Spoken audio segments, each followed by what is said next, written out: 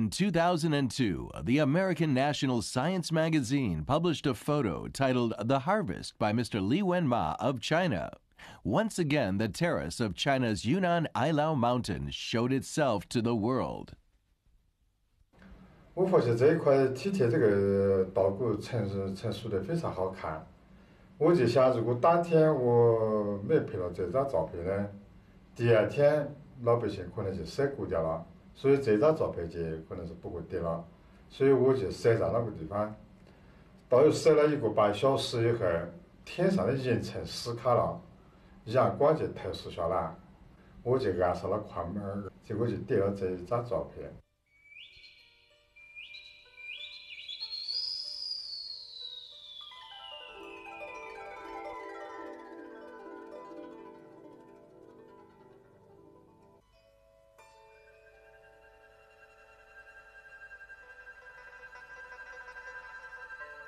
Spring or summer, autumn or winter, morning or evening, sunny or foggy, the field in Ailao Mountain is charming all the same. While we are marveling at the exuberance of nature and the great creation of humankind, we can't help asking, by whom, when, and how had these terraced fields been constructed on these lofty and precipitous peaks? Let me tell you, it is the Hani.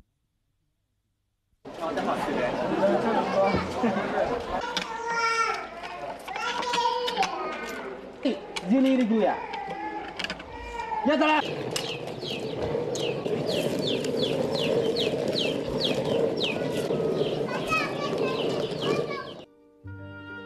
The Hani inhabits mainly within the Hani or Yin Autonomous Prefecture in Honghe region of Yunnan Province, China. With a population of 1.2 million, it is a populous nationality among the minorities in China. Hani has their own spoken language, but no written language. It has a long history and continues to maintain its lifestyle and cultural traditions.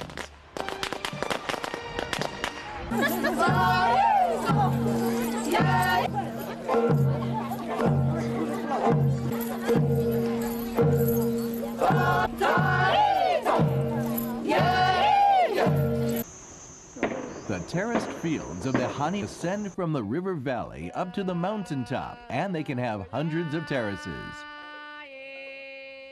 Unlike the object of photographers, the terraced fields are a farming project, the life dependence, and a way of survival for the Hani people.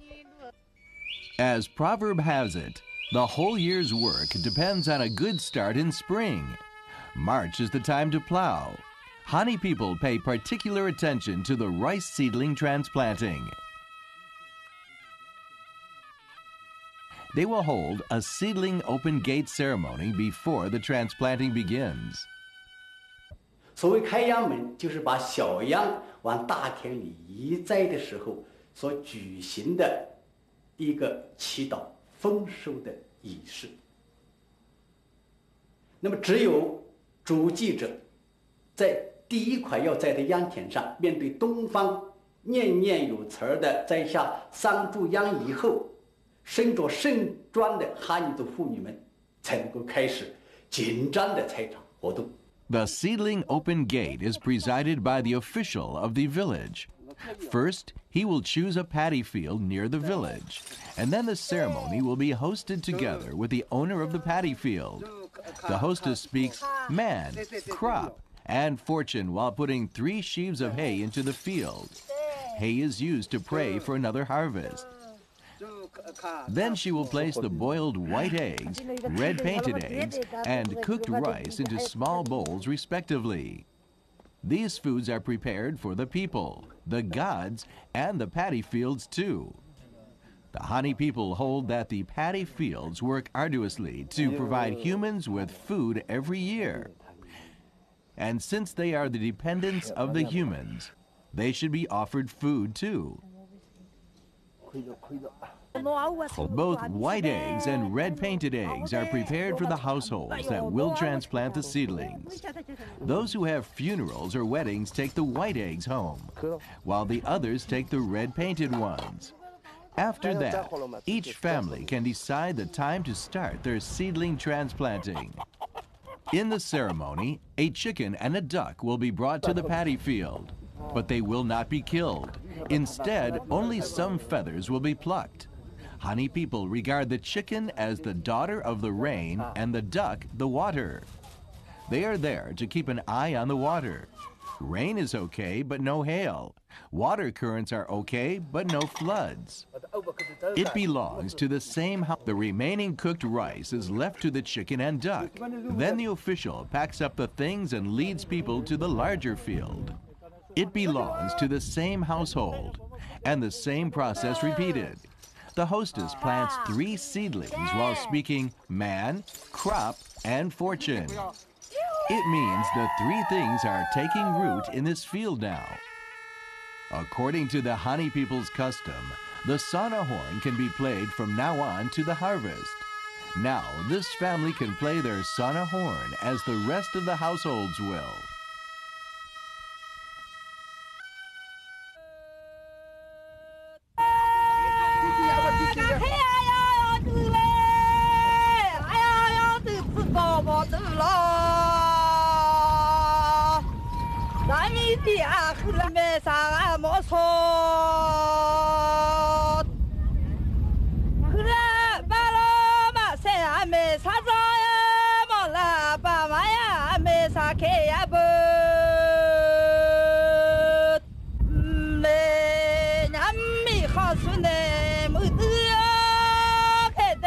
After the ceremony, the seedling gate of the village is opened, and the villagers can start transplanting the seedlings, terrace after terrace, in their own field. The Hani people call the seedling transplanting daughter marrying. The seedling is the bride, and the terraced field the bridegroom. Thus, when the transplanting begins, the woman will dress themselves up and the man will go to add the fun. They will sing love songs while working. It's said only by this way can the seedling grow up quickly and the harvest is guaranteed.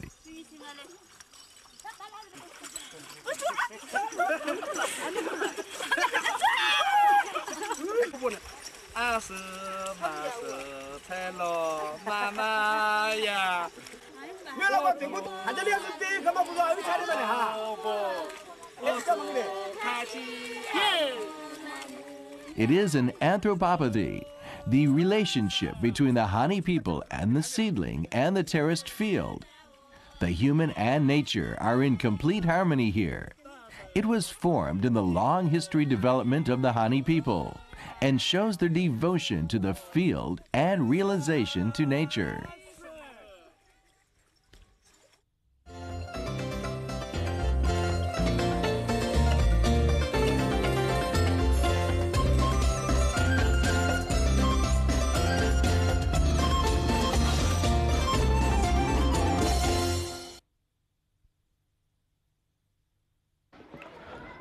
Hatili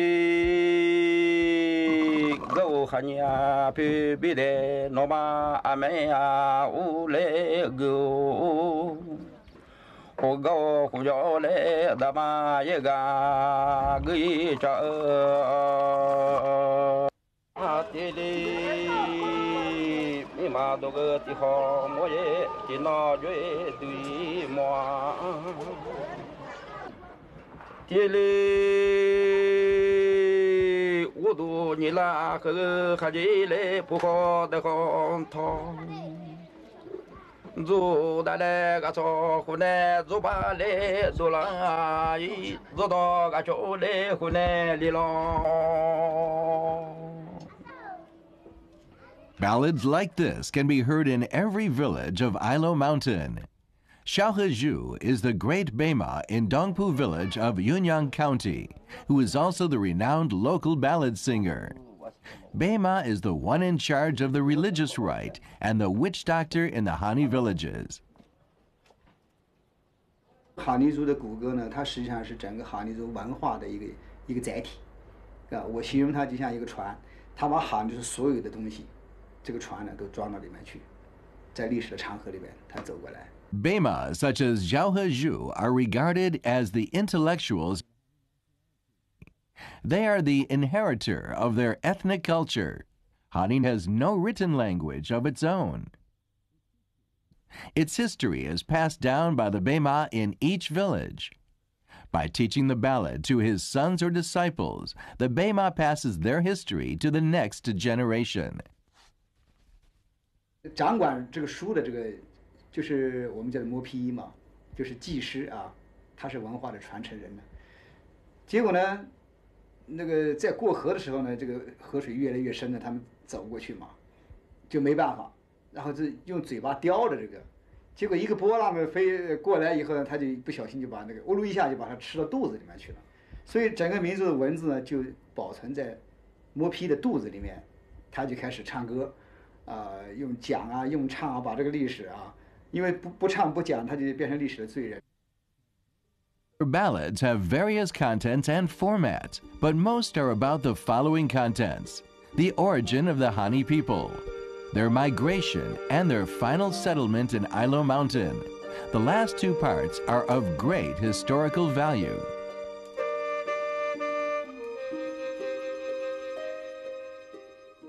老人死亡的时候，他要让他回到祖先的地方，那么他就要唱这个迁徙史诗。我们做的迁徙史诗，它是从远古的怎么一直这样下来的。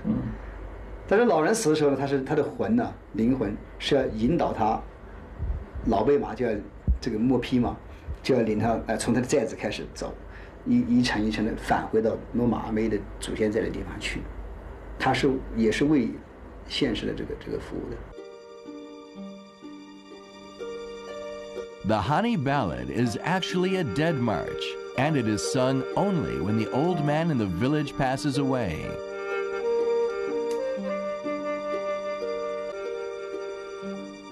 This Hani migration epic is about the migration of the Hani ancestors. It tells how they migrated from Hunina, the border region of Tibet-Qinghai Plateau on northwest China, to Ilo Mountain in southwest China.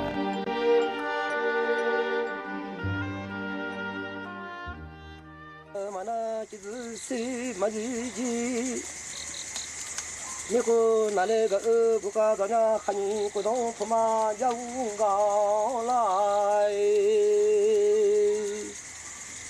아도 전에 하니 우제 나요 마대 오래 뉴망아이.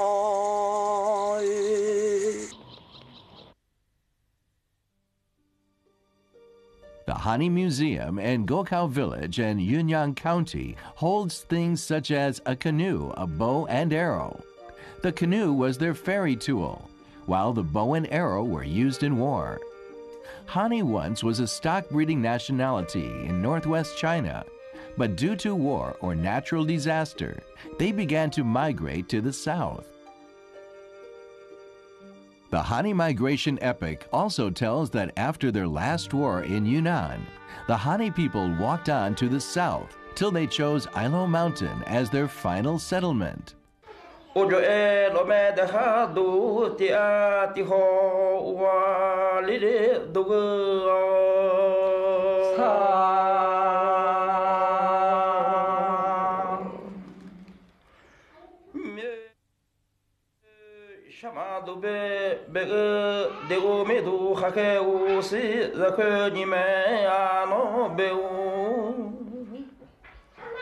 Dule mega shao oye go etena makala le naga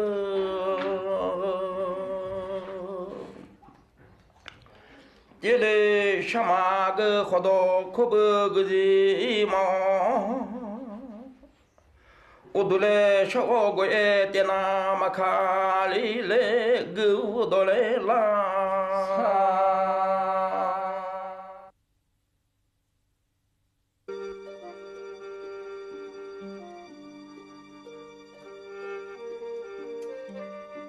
According to the historians, Hani ancestors settled down in the Ilo area about 1,000 years ago.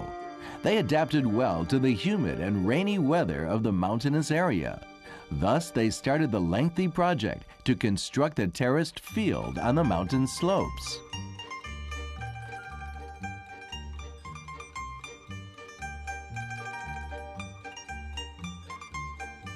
Though the terraced fields in Ilo Mountain and Honghe River region have more than 1,000 years of history, they are scarcely recorded. Thus, we can only find traces of records in the limited sources. The county history of Jianshui County of Honghe Prefecture recorded a headman called Zhuan Neng, who led the people to construct terraced fields and was ordained Tusi for his outstanding achievement.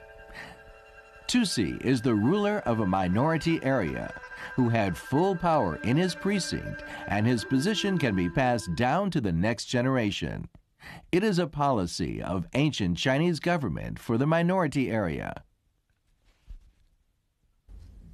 Poet Chengda Fan of South Song Dynasty once traveled around southwest China in the 12th century AD. When he arrived in the Ailao area, he recorded this: "Look up to the slopes and ravines. There are terraces of fields ascending to the top of the mountain and are called terraced field." The poet was attracted by the scenery and made an agricultural record subconsciously. Thanks to his record, the Hani people's paddy field in Ailao got its name Terraced Field in this first time.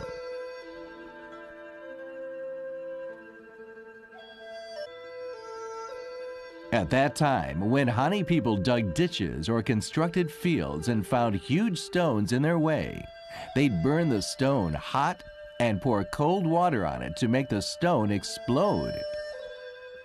As there are abundant springs in the mountain, they conducted water to the field while constructing the terraced field, thus their fields are usually parallel to the water ditch. However, almost everybody who has seen the Hani's terraced field will be full of awe. Ancient Chinese agriculturalists once regarded it as one of the 7 field forms in China. As the living environment changed, the Hani changed from a nomadic tribe to a complete farming nationality.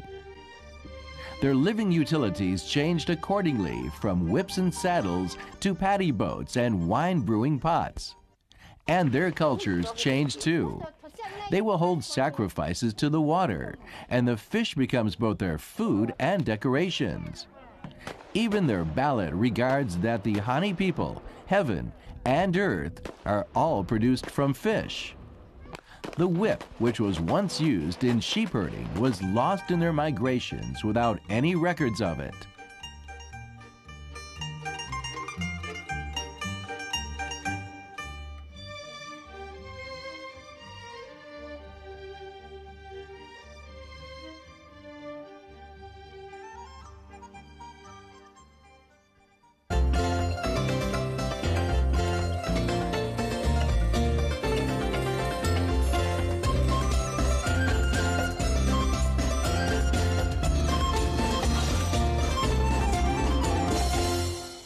While Hani people built tens of thousands hectares of terraced fields with their diligence and wisdom, they also formed a unique management system for it.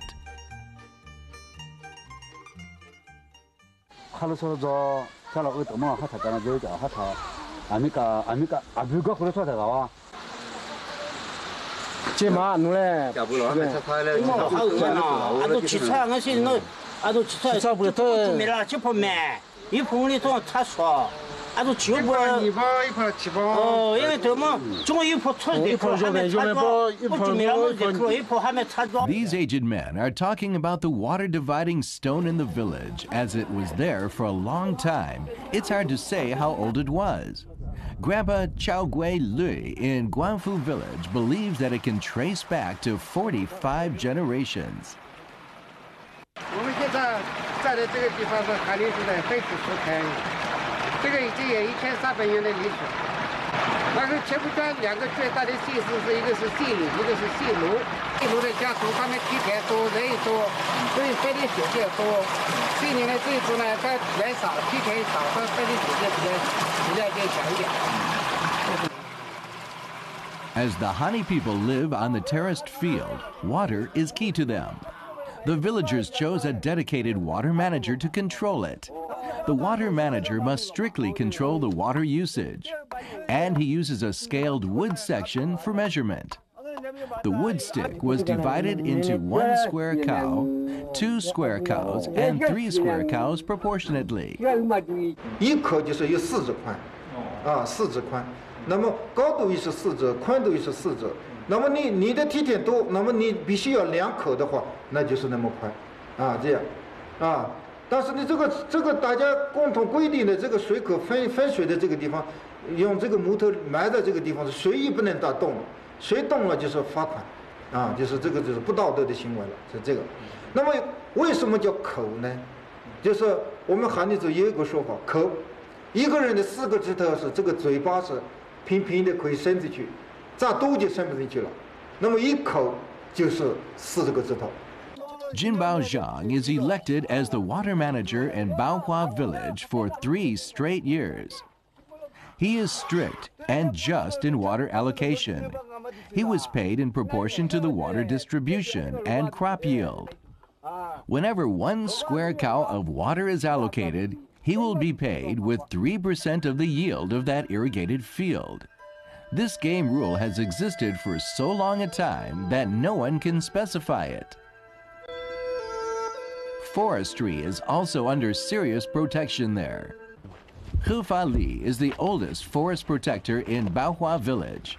He will make a special warning plate for Haning village to warn people not to cut trees in the waterhead.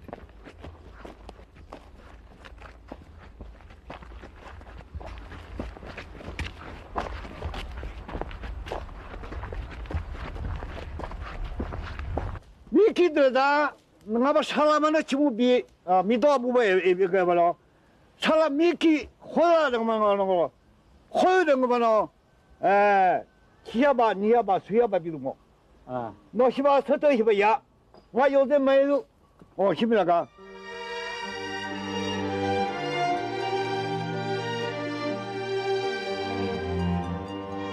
Large villages will have more than 2 forest protectors, and they must patrol the forest each day, wind or rain.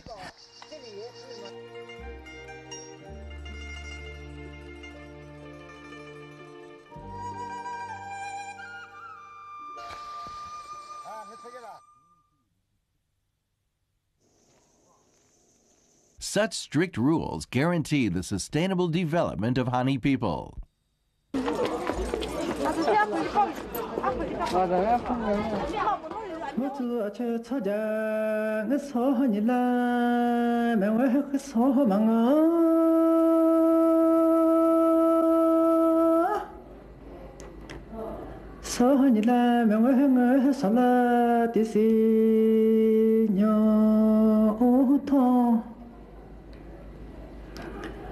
ngay nó lo ile thì nó nguli ngo cho ho ni ma ya mi bo yo ho dai cha u ho do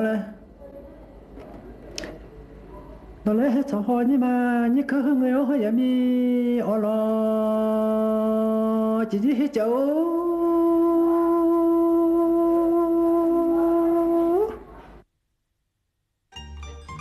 That's just what it is. The human created the history, and vice versa, was molded by the history.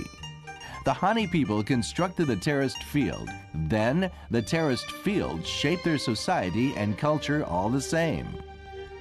Hani people gave up the robe of the herdsman and put on the clothes suitable for framing. They arranged their work and life by the growth period of the paddy. And even their social relations are organized by the demand of the farming.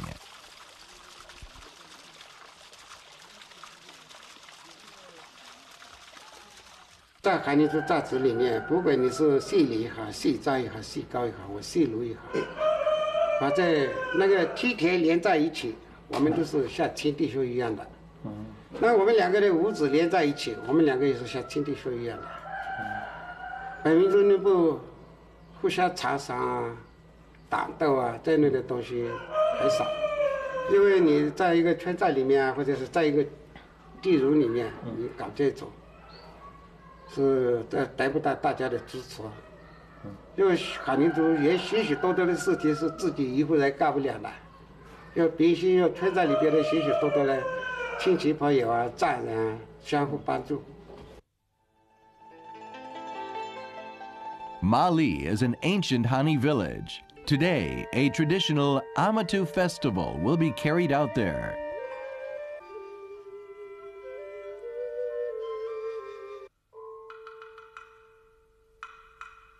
The drummer beats the gong to urge every household to make dinner.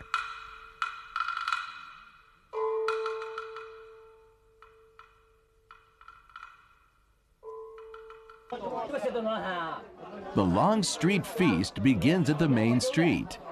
Migo and Mobi, the organizers, sat upright at the first table while the villagers put their dishes on the table. Each family must prepare at least 12 dishes before they can get out of their home. First, the housewives will present dishes to Migu's table, and Migu's assistants will keep some as a token. They will also give some back to Migu's table. This process symbolized the offering to the guardian of the village. And Migu is the very mouthpiece of the guardian in festivals, and the guardian just sits beside Migu. Finally, at Migu's indication, the feast begins. Yet women under 50 will not be allowed to join the feast, even though they had toiled all day.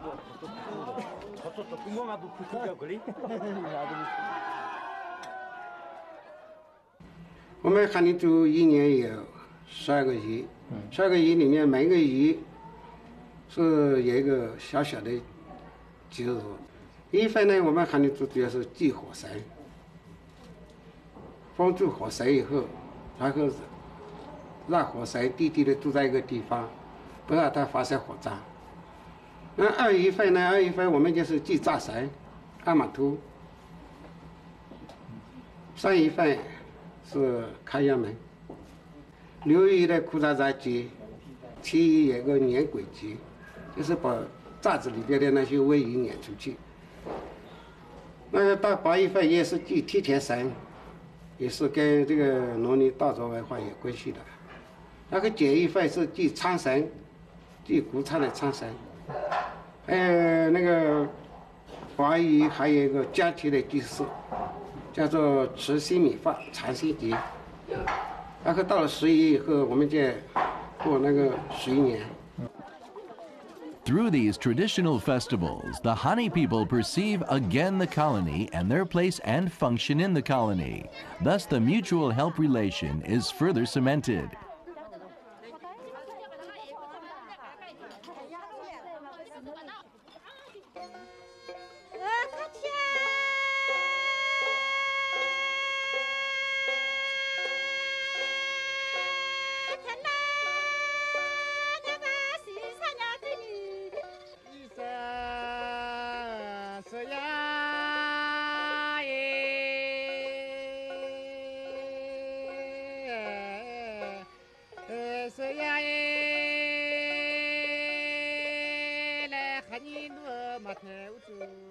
It's hard to give a precise description of the relation between Hani people, terraced field, and nature.